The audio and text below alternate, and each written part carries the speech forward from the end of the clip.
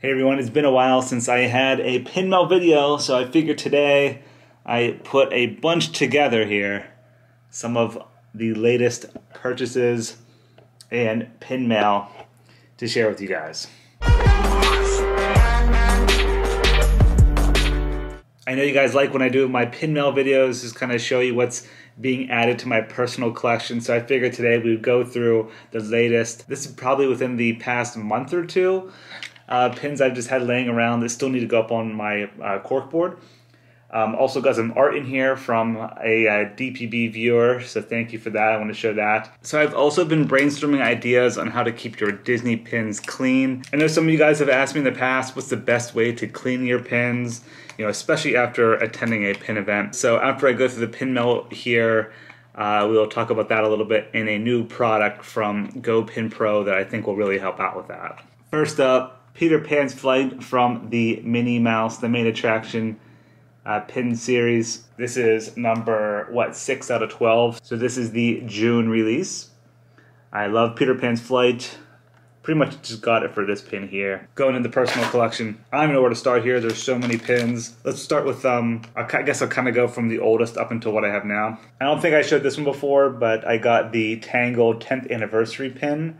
This was from shopdisney.com. Limited release. This was also released overseas.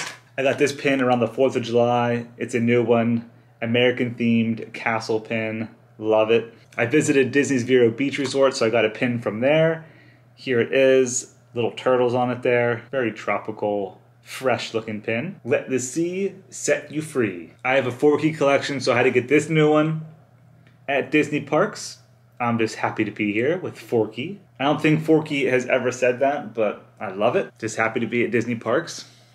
I'm not collecting the Celebrate Today pin series, but I do have two of them here. Two that I thought were pretty cool. We have the June one, which is National Selfie Day with Mickey and Minnie. Taking a little selfie there together. And then I also got the July one, which is World Emoji Day. I thought this one was cool, and I love the glitter on it. Look at the blue glitter in the background. Super cool pin. I love Muppets, so I had to pick up the new Muppets Open Edition pin. The whole gang's there. I love Animal in the background, acting crazy. New one at Disney Parks. Most of these Open Editions I purchased here at Walt Disney World. Also got the new Polynesian Village and Trader Sam's pin. I love this Polynesian Village pin. Super high quality pin-on-pin design with Minnie and the bamboo frame as the pin-on-pin element. This is yellow price, which is $12.99. But you can see why there. It's pin-on-pin, very nice thick pin. I have a little Trader Sam's collection, so I got the Grog Grotto pin, and I really like the colors on this. The gold and orange and brown. Definitely has that tiki vibe there. Silver tone finish makes it shine really nice. Recently at Disney Parks we had an abundance of Jungle Cruise themed merchandise arrived. Not only pins but also including other merchandise like shirts, mugs, hats. I think it was all for the Jungle Cruise live action film, but that got delayed until next year I believe. But I did purchase the pins. First up, I think I showed this in one of my vlogs, but it's the Funko Pop Skipper boat pin, which is the very first Funko Pop pin at Disney Parks. Had to get that one. I got the Jungle Cruise booster pin set. 4 pins on this here. Open edition, retail price $24.99. And I love the backer card and how it's themed to the pin set. And then got this Jungle Cruise one as well with the skipper on it there. It kind of matches the booster pin set. And then this Jungle Cruise pin, which is for the live action film that has been delayed. And this is a limited release with a retail price of $15.99. Before we continue on to the pin now, I want to show you this awesome artwork that a fan sent. It is a Brer Rabbit wishable. I love this. And I want to thank you, Matt, for the very nice note. I do appreciate this. He says he is going to open up a little Mercari store selling these paintings. So once you let me know the link for that, I'll be able to link it up here in this video so others can check out your work. But I love this. Thank you again. I really appreciate it. Okay, back into the pin mail. One piece here is my absolute favorite. I was going to wait until the end to share it with you guys, but I just can't wait. This set is gorgeous, and this was a gift from my good friends here in Orlando as a housewarming gift. They know I love Pirates of the Caribbean. It is a framed LE-150 Mark Davis Pirates of the Caribbean scene, the gel scene with the dog. Look how amazing that is. I love the Mark Davis artwork. I do have his entire collection of pins, so I'm very happy to add this one to my collection. There's the certificate of authenticity on the back.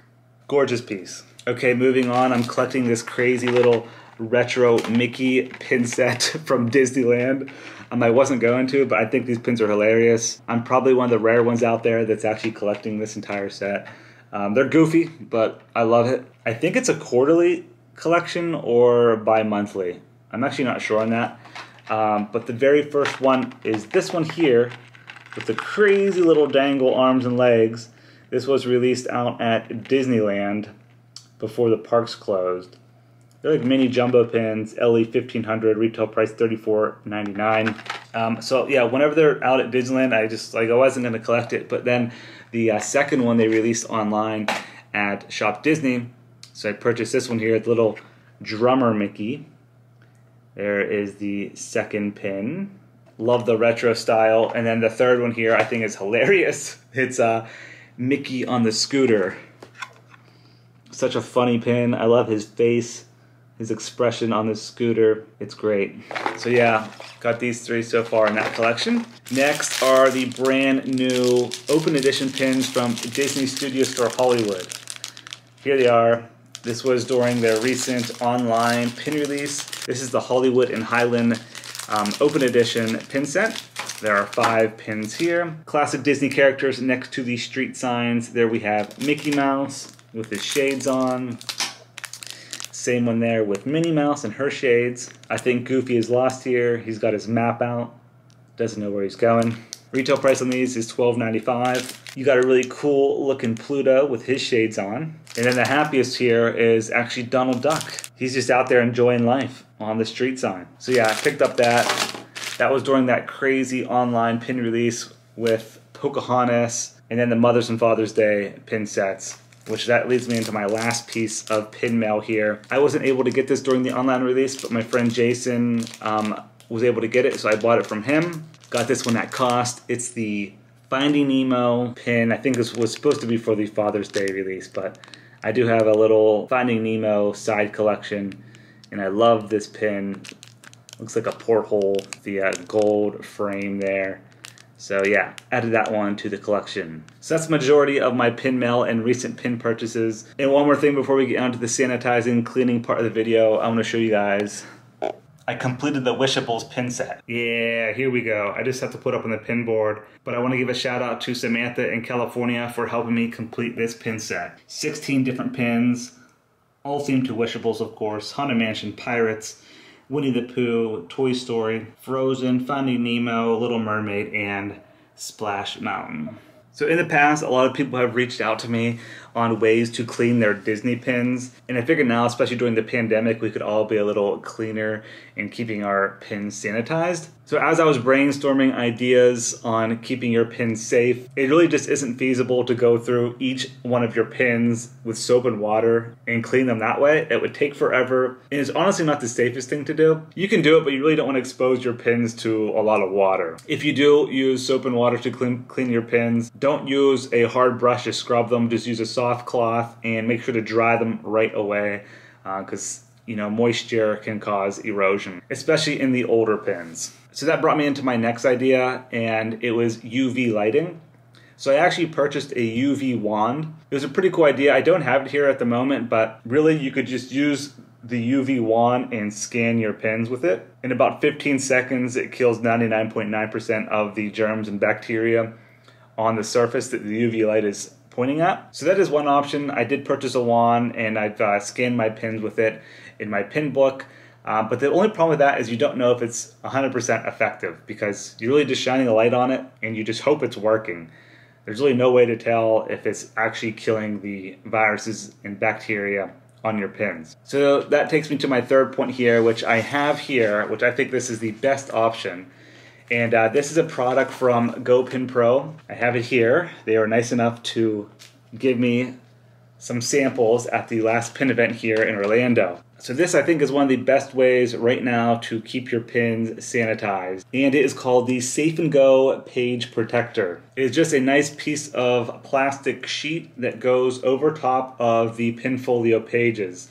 It has the holes in it, so you can just actually put these into your pin books.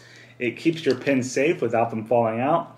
And then, once you're done trading, if you're at a pin event and guests are touching this and looking at your pins, just take your sanitizer spray afterwards and wipe it off.